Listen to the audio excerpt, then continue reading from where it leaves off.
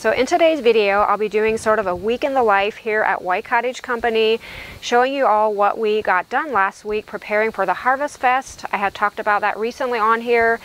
We had a fall festival here locally in Berlin, Ohio, and last week we spent most of the time preparing for this. It was so much fun. I thought I'd take you guys with us as we work on some of these things. But before we get into that, in case you're new here, welcome. My name's Mary, and here on YouTube I like to share many of the projects I have going on around here with you all.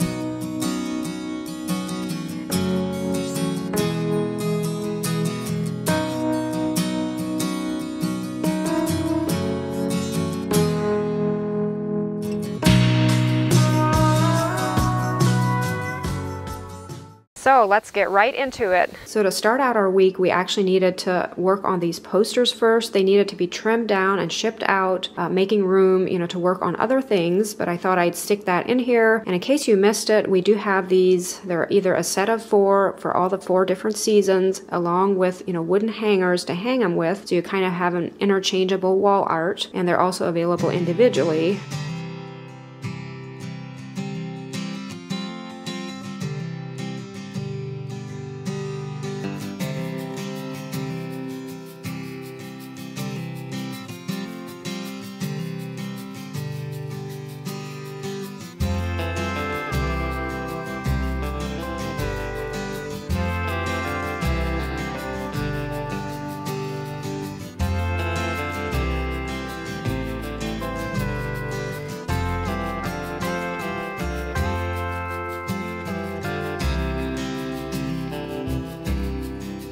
I know I talk a lot about decor transfers on here, but I really enjoy working with these. And here I'm making some shutter signs for the festival. And I do get most of my transfers from Patterson Art Studio, in case you want to check them out. Have their link down below in the description box.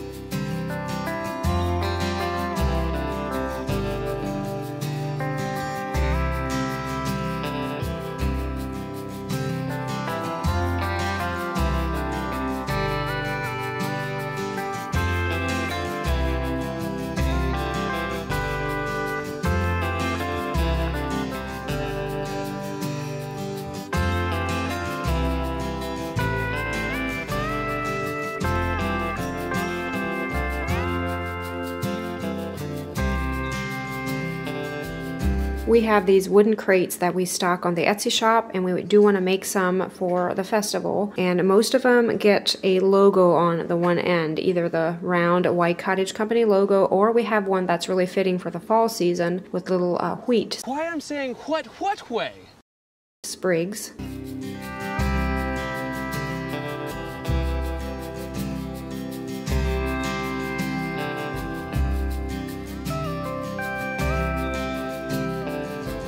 We've discovered that staining anything that has multiple pieces is just so much easier to stain each piece individually. I mean, you could, of course, wait until everything's put together, but it's just, again, a lot easier to just do every piece separately. These crates, of course, have multiple pieces.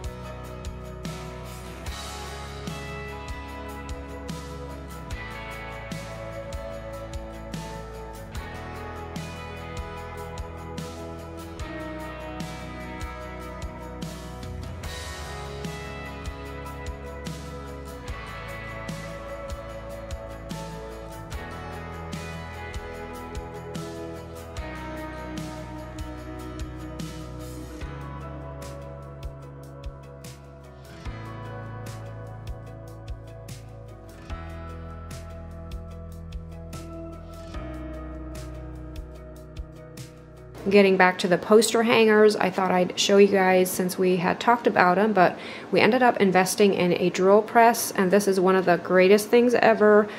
John is drilling holes on the back of the hangers for the magnets, and it's just one of those tools where you kind of wonder how you could have been without all these years, but we are definitely enjoying it.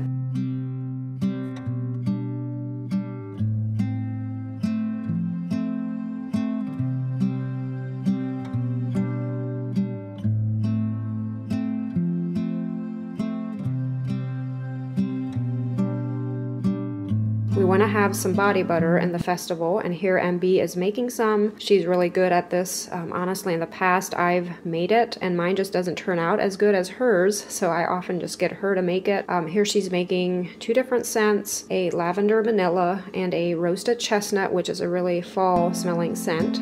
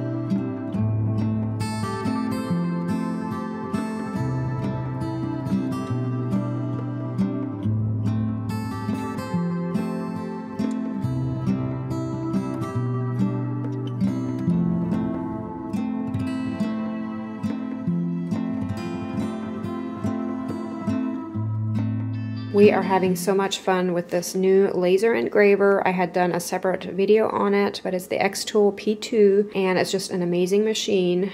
Still kind of learning more about it every time I use it, but definitely have some product in our booth that is done by this machine.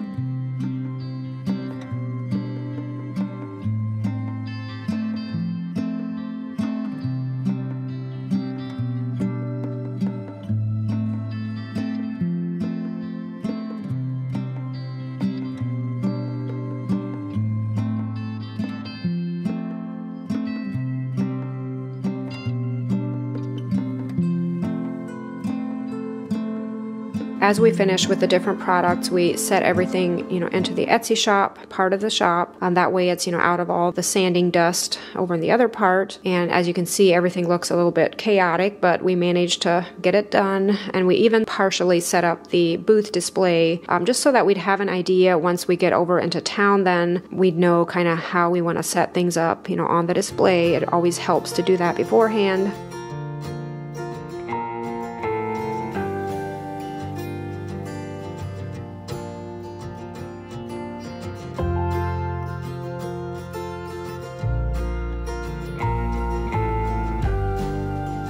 My cousin Susie had made some soap for us, and here John is ready to go pick that up.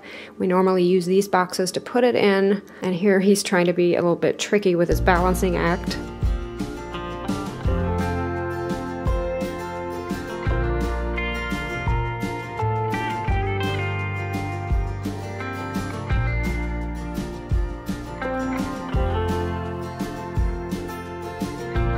I ended up using the laser engraver for our price tags. That really saved us from having to tag everything. Now, honestly, in the future, I might try to do more of the individual tagging, but we were kind of on a time frame here, and this really helped us out to just make these little signs. I know for myself, if I'm shopping somewhere, I really like if everything is tagged, and I think most people ended up, seeing the signs and kind of got the pricing system here, but again, just, yeah, for the future, I think I'd probably go the other route. Here we're ready to load up. So exciting. This has been so much fun getting ready for this.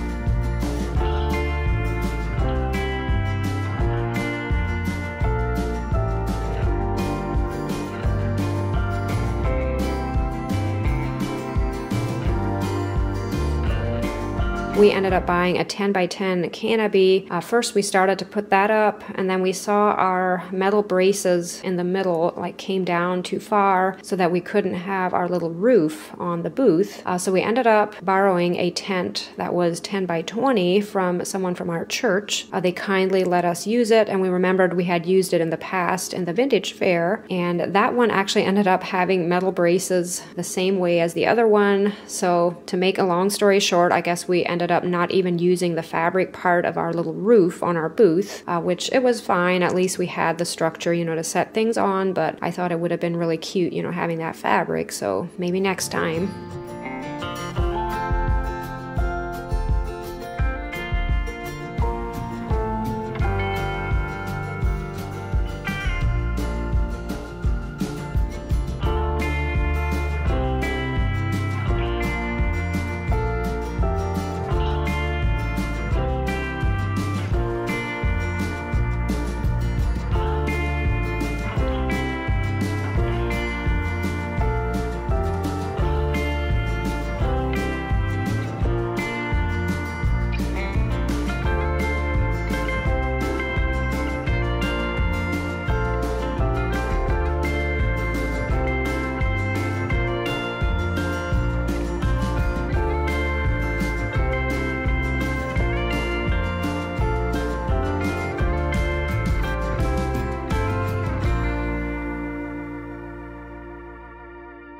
We ended up not getting any video footage of the actual festival once, you know, people were there, and it always feels kind of odd, like you don't want to have your camera up and running when people are shopping, or it just seems rude to me. But I would have loved if somebody would have taken just a few clips of, you know, just even from a distance, kind of the action that was going on. But we were really pleased with, you know, how many people showed up. It was definitely worth it. And my favorite part was just meeting you guys. Many of you made the effort and came out, and it just meant so much. It was so much fun, you know, chatting with you and just, you know, taking pictures, and it just really encouraged me. And I've mentioned this before, you know, how I'm just blown away at how many nice, kind people are out there. And I just was so encouraged. So thank you guys for taking the time to come see us. So the festival was Fridays and Saturdays, and thankfully the weather was just perfect. I mean, it wasn't, you know, sunny. It was actually relatively cloudy, but that kind of helped, so it wasn't as hot. But my thing was, I just had prayed that we wouldn't get wind. I just hate wind and tents, and I know other people feel the same way. So thankfully everything was okay and went really smoothly with, you know, weather-wise. So I did have a really good experience, you know, overall with that.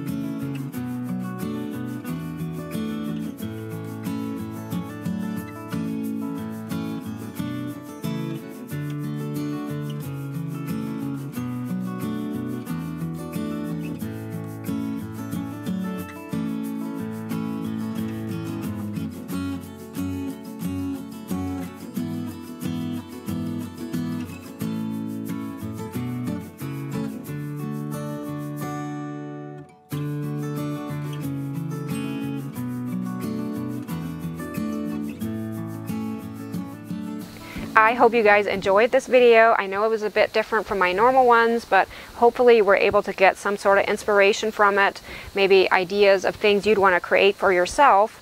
And then of course some of these items are available on the Etsy shop. We did have some leftovers, so make sure to check that out if you're at all interested. And like I mentioned earlier, I was a bit sad that we didn't get actual video footage of when the festival was in full swing, but it's okay. I just wanted you guys to know though that I really appreciated everyone that came out.